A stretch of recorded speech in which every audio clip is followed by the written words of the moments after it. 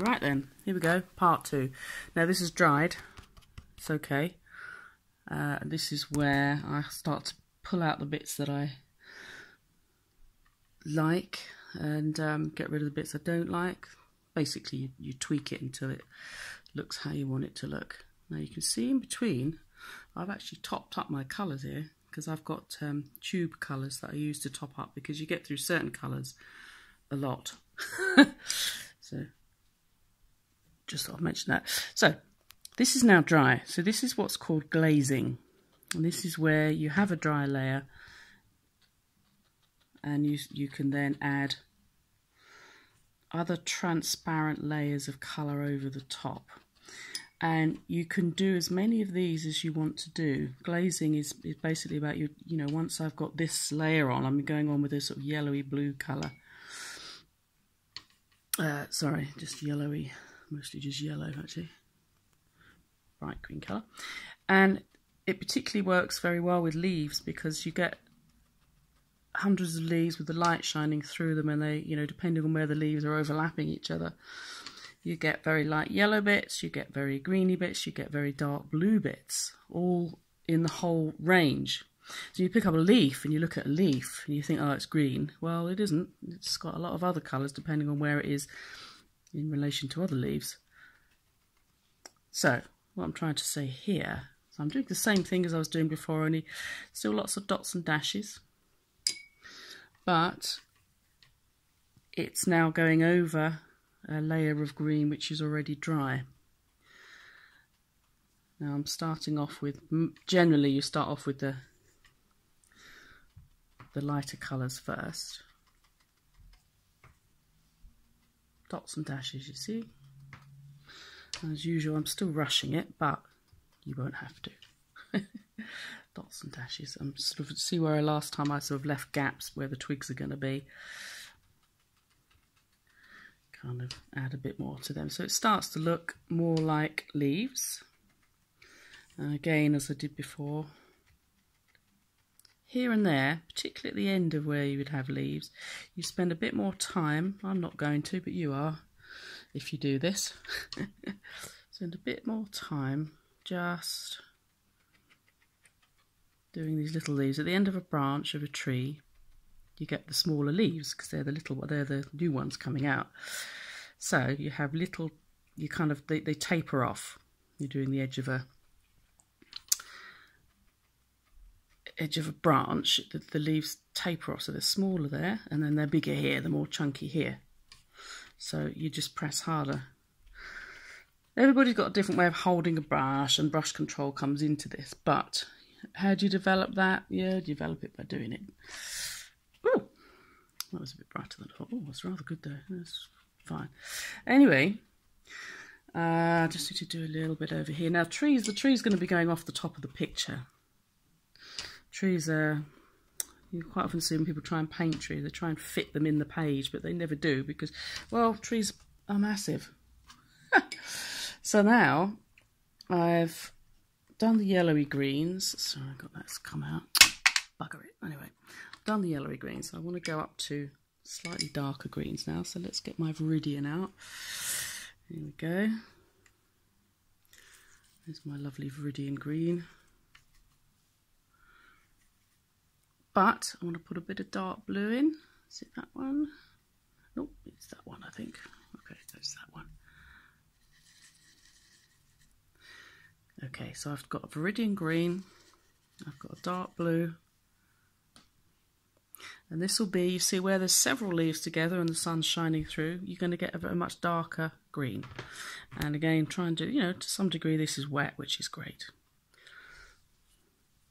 Because you will get a full range of different greens in a tree when the sun's out. But to some degree you get it at any time. So let's have that go off the top there. That's going off the top there, as I said. Mix up a lot more.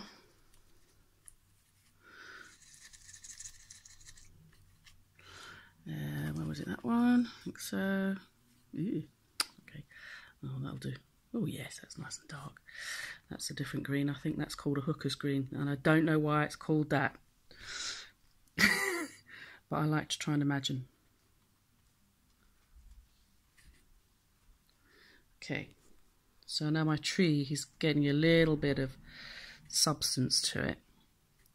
Again, you won't overdo it, because if you do, it'll all end up the same shade of green, and then you'll be really annoyed with yourself, because there's nothing you can do once you've lost the white.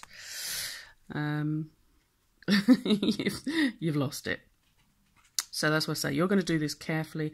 I'm doing it slapdash because I've done it before and I have a vague idea of what I'm doing already. Although it may not work, sometimes they don't. See? The range of green. And I've got this now idea that this tree is sort of hovering over this scene.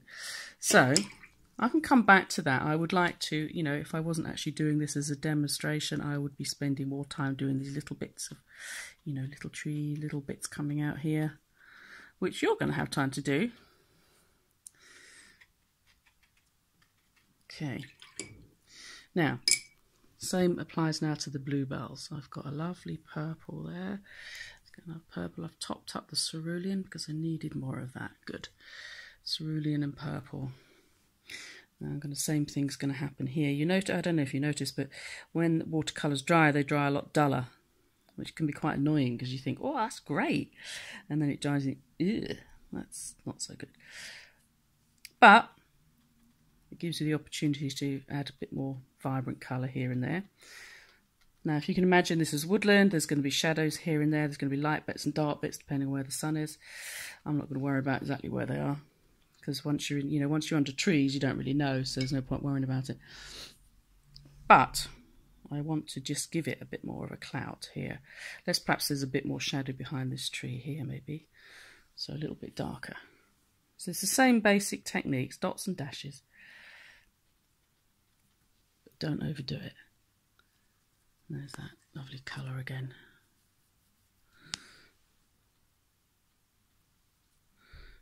Yeah. As I said, you're going to do yours more carefully. I'm not going to. I'm just trying to do a. I'm just trying to show you the. You know, how to go about it. Everybody's going to end up with something completely different because it's such a random thing, watercolour. But. And please don't try and make yours look like this, because it's impossible. I can't make mine look like this. If I did it again, it wouldn't be like this.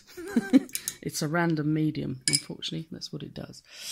Now, over there, I thought I'd just put the field in a bit more. There's my field that I kind of want there. You see, basically what I'm doing, I've got a layer of paint on from the first attack. And then now let's put a few hint of it in between here, look.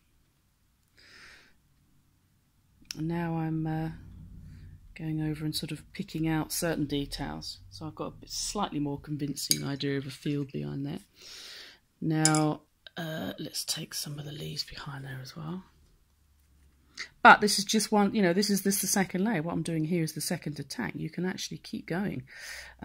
These are fantastic. What is his name? Arthur? Was it Arthur Rand? I can't remember. Oh, God. Anyway. Famous watercolour artist. They quite often will build up lots and lots of layers of glazes, like 20 or 30 different glazes. And it basically means you've got to let the paint dry very, very thoroughly in between each attack. I call it attack, that's because I'm attacking it, but you don't have to. So this is just, you know, one layer, but if you can keep layering, and you can have lots of fun playing with adding in different layers. So let's bring that down there again.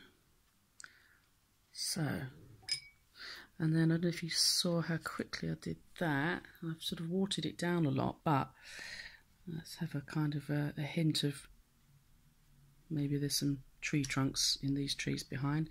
These are supposed to be, you know, I'm just thinking about trees across a field. All you need to do is get a sort of, there you go. So you got an kind of an impression there of tree trunks, but not too much. I don't want to overdo it. Okay, now, so what did I want to do? Oh yes, okay, I want bright yellow again, and the green that came out of the box, and I can't get it back in there. I actually kind of want to have a few light greens here, a bit more here. just to kind of, because you, again, the same thing as you get with the bluebells, where the sun shines, you get a more pinky colour. On the leaf, on the, what do you call these things? Stems. Where the sun hits some of the stems, you're going to get a lighter green. Same as with these. Same as with these. Actually, I'm just looking at that. Whilst that's still wet. Okay. Purple and blue, bit of green. I'm just realising I actually want a few more darker bits there. There we go.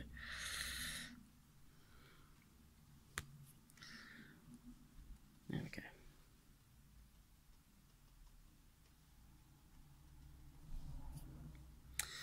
But as I say, this is a sort of you just keep fiddling with it until it looks like something you like.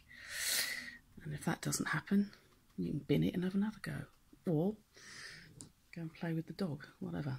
There we go. So this is building up a little bit now. Let me see. Oh yes. So then, really, I need to do more on the tree trunk. So I've gone back to my sort of terracotta colour here. Let's add in a little bit of purple. Okay, so happens to be quite a nice colour.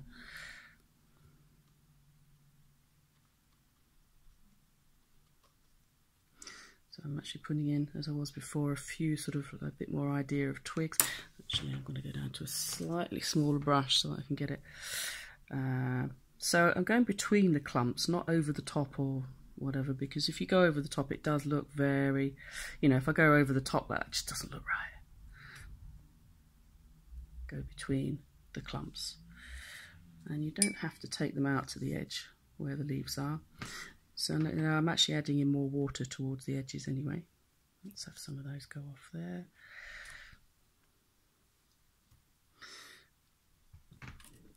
And I'm doing the same thing again. I'm actually using a smaller brush and just using the very tip to get the idea of little twigs coming down here. And I can add some more leaves on the top of some of these little twigs if I want to.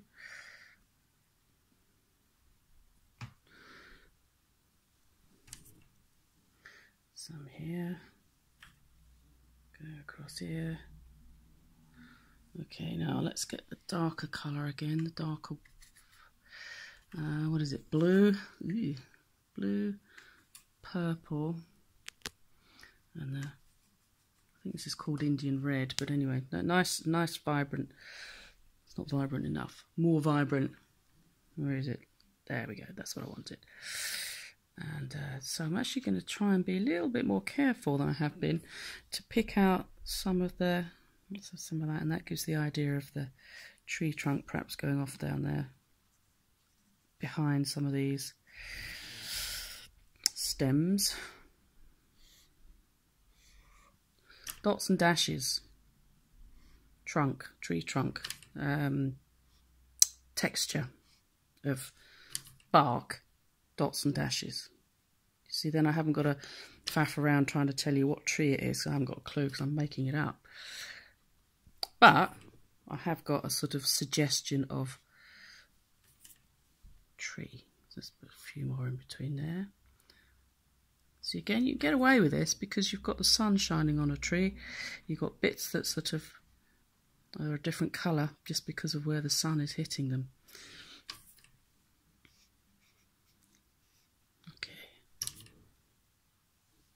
Right.